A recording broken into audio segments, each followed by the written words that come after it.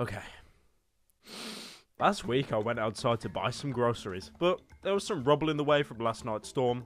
Thankfully, a kind gentleman helped clear a path for me. Outside the grocery, I saw none other than James Charles and Shane Dawson. Shane had about 5 Louis bags in his hand, while telling James he could never afford a pair of Gucci slides. Can we stop showing that I have Gucci slides? I ignored them and walked inside the shop. I bought my weekly groceries consisting of Monster Energy Zero Ultra, some stale bread, and 1,200 Microsoft points. I was walking to the cashier, but then a man jumped in front of me. He then started a 50-minute debate with the cashier on how Dark Souls 2 is the magnum opus of From Software's career. The floaty movement is because your humanity is fading. You're not tied to the world, he screamed. Then, he put the item he intended to buy on the belt. It was Dark Souls Remastered on the Switch. Now, did that happen? Probably not. You liar! But if you were the YouTube channel Actually Happened, it probably would have. Now, Actually Happened is a YouTube channel run by The Soul Publishing. They're a conglomerate that focuses on many channels that put quality over quantity as the first and foremost, ensuring that every single upload is unique and different, and definitely not capitalizing on you accidentally clicking on one of their videos at 3 o'clock in the morning. Now, they have great channels like Brightside, which now I've seen everything, which I'm sure is really up there with 9gag. Okay, so here's one for humor. 7 quick happiness tips. Look for the good in every situation. Ignore what people say about you. Develop an attitude of gratitude. That's not funny. None of this is funny. Distance yourself from the people who bring out the stress in you and move... it's the most Reddit thing I've ever seen in my life. This isn't humor! I like this guy replying with an applauding gif. Definitely not an industry plan. I can't even say epic anymore because some retard put it in a compilation. Hope you enjoyed this epic video. That's pretty cringe. Okay, it wasn't epic, it was just cringe, bro.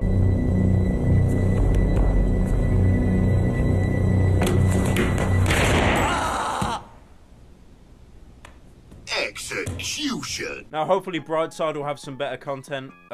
Forgive others. Use the last 3 digits of your phone number to see what you need to be happy. So all my American viewers have actually got a funny challenge. Comment down below your social security number. You know, sharing is caring. Death is a preferable alternative to communism. Anyway, back to Actually Happen because I have a bone to pick with them. But before that, guys, I'd just like to say I have brand new merch. I got this Russian design here. It says Cynical. It's on the arms and stuff. It's pretty cool. Limited time offer. Store down below. Link in description. Please cop some. And remember, not ethically made, epically made. This is a load of barnacles. Look at this. Look at this. What does that say? Probably not cynical because I ran it through Google Translate. Anyways, my problem with Actually Happened is that pretty much every second video they upload worms its way onto the trending tab. And, you know, the trending tab is a great place if you're Morgs. Wait a sec! You're copying me! No, Morgan, you're copying me. I can't take this anymore! Literally no one else apart from Jimmy Fallon and people that make music. I don't like Actually Happened being on the trending tab because if they weren't on the trending tab, the chances of me getting on there would increase marginally, and marginally is enough. So Actually Happened stick, they'll like get a story that they stole from Reddit or something and then animate it and act like it's actually true and it's a real life story that some kids submitted to the website. One thing that actually made me laugh, Jarvis Johnson, another YouTuber, did a video on Actually Happened, reading their about section, saying that they claim everything is true. Actually Happens describes itself as a digital platform that gives people the chance to have their personal stories turned into animations and shared around the world. The only criteria is that it must be true. But then, if I go onto their about section, they have completely removed all reference of the word true. So they've kept the description the same, but just removed that the stories are true. It's like the closest thing you'll ever get to a non-apology. They're keeping within terms of service, but not saying that it's all fake. Location, United States. Haha, that's funny, Russia. Try again. Anyway, I've talked enough about them. Let's watch one of their videos. I've gone through all of them, and I've picked this one, a complete random. No reason. Definitely not to do with the fact that they are unironically using the troll face in 2019. Why would you use it? Are you 9? You just got the Russian man sat there. What do the West like? The troll face, yes? I saw that on Funny Battlefield compilation 7 years ago. Hi guys, I'm Lucinda, and here's the photo of me and my best friends ever, Laura and Caroline. Where are the troll faces? I came to this video for troll faces. I am very disappointed that they have real faces and not troll faces. From the moment all three of us entered middle school, like years ago, it had become evident that we had started to differ a lot from each other. It's understandable. Some people are mentally stable. Other people watch PewDiePie. But an open message on Facebook suddenly grabbed my attention. It was a conversation between Laura and Caroline about me. Just so you understand, I never ever read someone else's private messages or whatever, but the stuff written in this message and in the next one just made me want to keep reading. Oh, hold on. Someone said mean things about you on the internet. There's something that must be done. But I kept thinking and rethinking about the whole situation. I figured out that revenge would be the only thing that could satisfy me. Every person you ever kill on Rust, ever. I figured out that revenge would be the only thing that could satisfy me. You whore! We like Fortnite! We like Fortnite! We like Fortnite! How about you just confront them about the DMs? You don't need to go on some, like, Metal Gear revenge arc. Just confront them about the messages, and if you're worried about them denying it, take pictures of the chat to show them. You don't need to go all John Rambo and game end everybody. But you know what? I forgot her name. Female protagonist. I challenge you to Halo 2 1v1. Energy beams only. And Caroline had recently fallen in love with a young teaching assistant. She had even photoshopped a couple of their separate photos together so they looked like a loving couple. I won't lie. I think maybe you've had a bad choice in friends. This is indirect predatory stalking. You do not photoshop your face in someone else's family photos. Okay, that's weird. There is nothing else to say. That's just weird, man. The three of us apologized for our behavior, but none of us actually excused each other. For now, we are still pretending to be friends in front of our moms so we don't disappoint them. But in reality, I doubt we could ever become as close as we used to be before. Now please give this video a like. I act like I like my friends, but secretly, I have deep-rooted hatred for them and only pretend to like them so my social facade doesn't fade. By the way, guys, please like the video. I have new merch. Please buy my merch. What is going on? I'm so confused. That actually happened. Lol. I really don't know why they removed that their stories aren't true. I mean, that one seemed really grounded and realistic. Oh, what's this? You could submit your own stories that actually happened. This will be so epic, guys.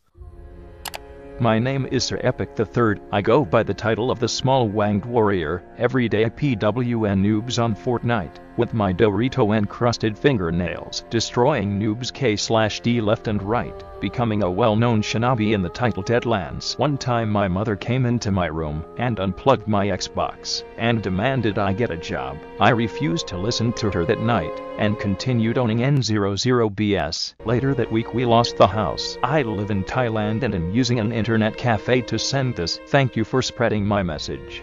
Sir Epic III. By the way, top comment on their last video. Stop scrolling for a second. Have an amazing day. You are worth everything. Now, these videos, I really don't care about, to be honest. You know, they're just clickbaiting, they're lying about a story, it's whatever. But then they went into the territory of doing these emotionally charged, manipulative videos. Hey guys, Peter Griffin here. And you know what really grinds my gears? Emotionally manipulative videos. Lowish. They've done so many of these. Your mom in a coma, your girlfriend covered in bruises. My name is Shag. My name is Shag. All this emotionally charged stuff that apparently young children submitted to the channel so their voices could be heard. And this is their prime business model. After they did one emotionally charged video and it banged, that they're starting to focus their channel more and more on this. Like, I'm sorry, I found it a bit suspicious that apparently all these children suddenly came in with their deep, depressing stories about how they lost a loved one, a pet, a family member. All of their most popular uploads are based around some kind of tragedy or mishap. I just want to say, sharing your story with the world about stuff like this is great. It helps get the word out there, and it's incredibly therapeutic. But when you're doing it just to make money, and this is your business model, that is beyond scummy. This is why they upload every single day. They cycle out a bunch of animators so they can always get an upload out. They don't care about sharing these people's stories. They just care about making money. Now, there is a channel that's somehow even worse. My Story Animated. The cover photo is just a stock image of a boy and a girl. They didn't take the picture, they probably didn't get the license for it, they just stole it off Google Images. It really is like if aliens ran a YouTube channel and they wanted to attract the least amount of suspicion possible. And you know the best thing about this one is? In their about section, they say real life stories. So these ones are true. Actually happened, it's fake, it's BS, it's My Story Animated. These ones are real. For example, this one, very real. Looks like the attack inside of CSGO, man. Why would you do that? In my small town, everyone knows everyone, and news here travels really fast. Not much happens around here. Just a few burglaries once in a while. It's like I'm watching a bootleg clip of Endgame on YouTube where they're trying to like flip and distort the clip so much so content ID doesn't pick up on it. Just a few burglaries once in a while, and the petty criminals get busted almost every time. Okay, we got another one here. At least no one died in it, alright? There's no family tragedy. I mean, this is technically worse. And you know this one's a lie, because no one ever on Earth has said they like Fortnite. Hello, I'm George. A few days a week, 2 high school buddies and I play Fortnite together. It's George Memulus!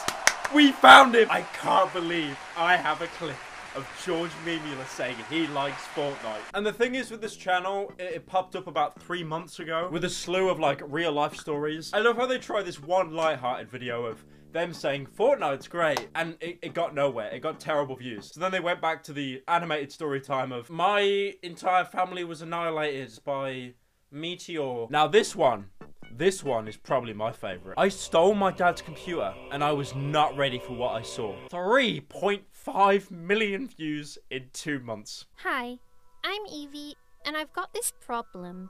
It all started when I was 8 years old. Every night I have this nightmare that I was animated in MS Paint. One night, I begged them to let me stay up with them, but they refused, saying that the movies they watched weren't suitable for kids. I love how the art in the background as well is just totally different to the girl at the forefront. You did not nab that from Tumblr. I didn't understand.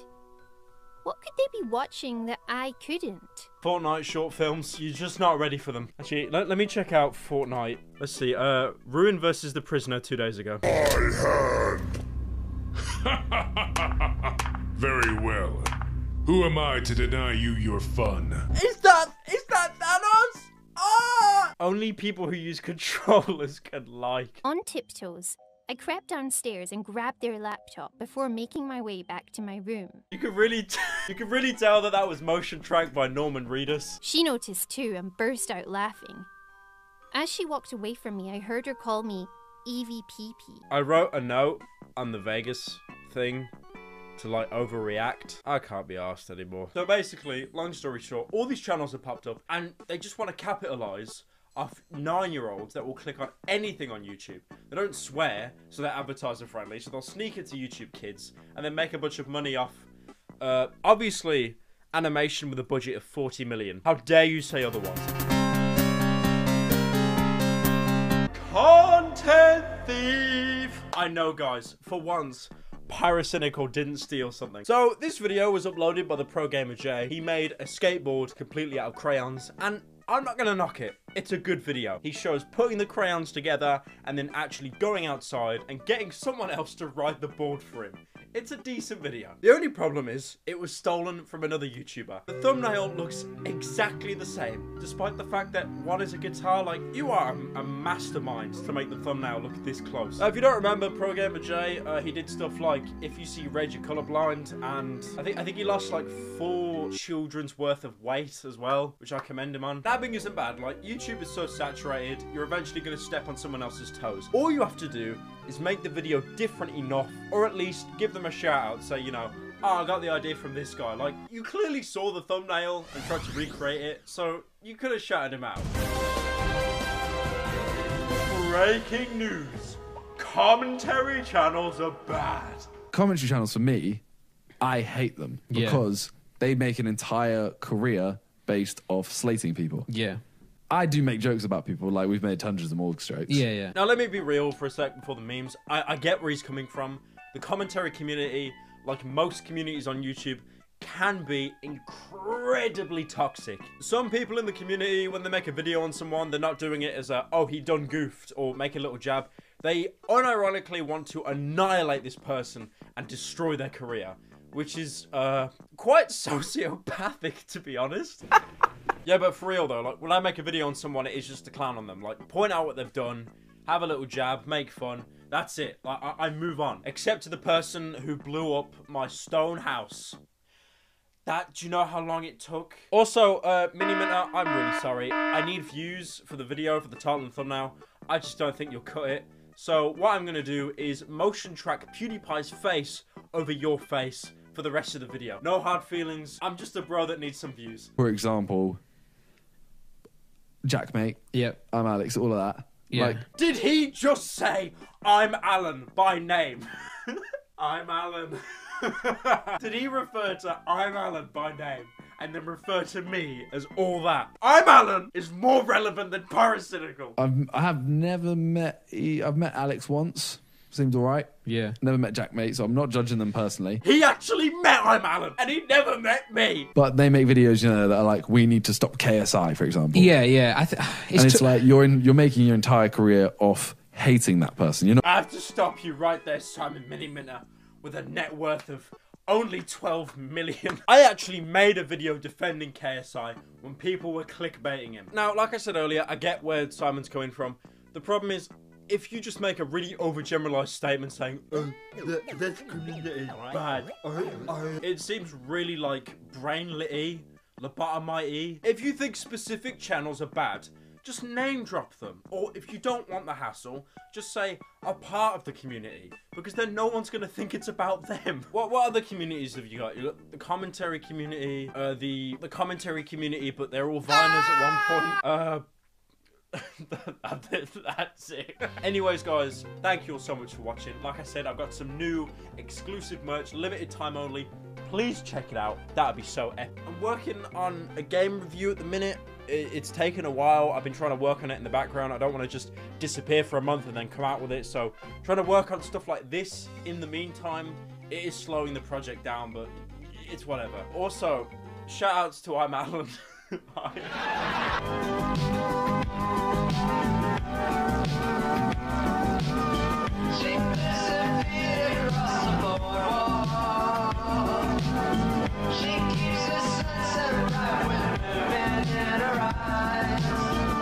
New card. What do you think? Very nice.